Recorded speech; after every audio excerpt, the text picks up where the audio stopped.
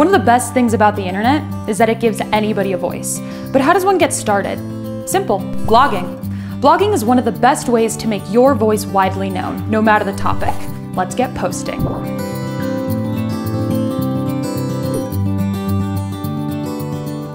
This is probably the most difficult part of blogging. To get started, consider your target audience. What are their needs and concerns? What topics might offer them value? How will your blog be unique? And be sure to keep track of these ideas in a notebook or some kind of device or app. Once you pick a post topic, create an outline. Outlining is a great way to visualize the flow of your post and will save you loads of time during the next step. As you start writing your post, try to ignore the impulse to edit your post as you write. There'll be time to polish up your first draft later, so for now, just get the words out. Careless typos and other errors just scream amateur, so be sure to eliminate any spelling and grammar errors.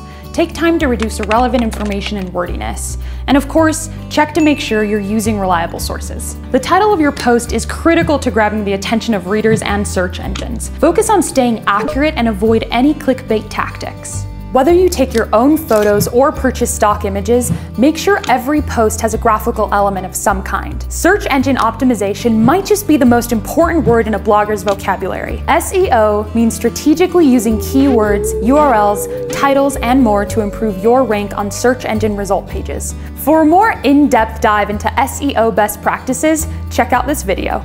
Finally, hit that publish button. Think we're done? Almost, but not quite.